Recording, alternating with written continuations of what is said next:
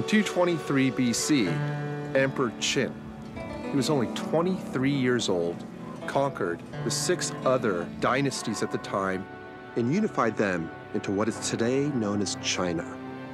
He then began building a wall that was expanded over the next 1,800 years, the Great Wall of China.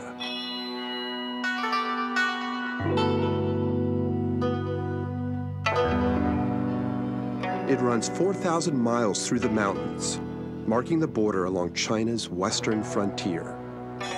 But in the 1600s, the Manchu army bribed soldiers guarding the wall, and they poured into China.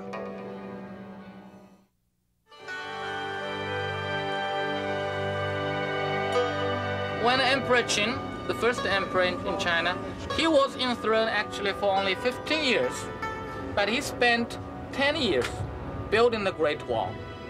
And according to the historical records, 1/5 of the whole population in China at that time were involved in the construction of the Great Wall. I'm very proud of being a Chinese people because first, historically speaking, we have so long a history of civilization. We always say we have 5,000 civilizations. So that's the longest civilization among all the countries in the world.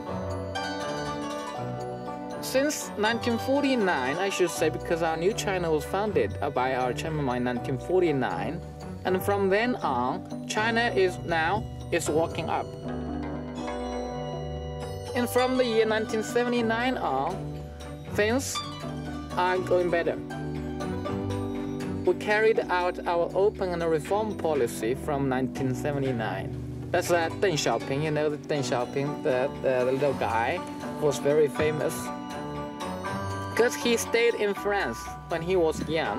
He said, China should not close its door to the outside world, or otherwise China would have no way out.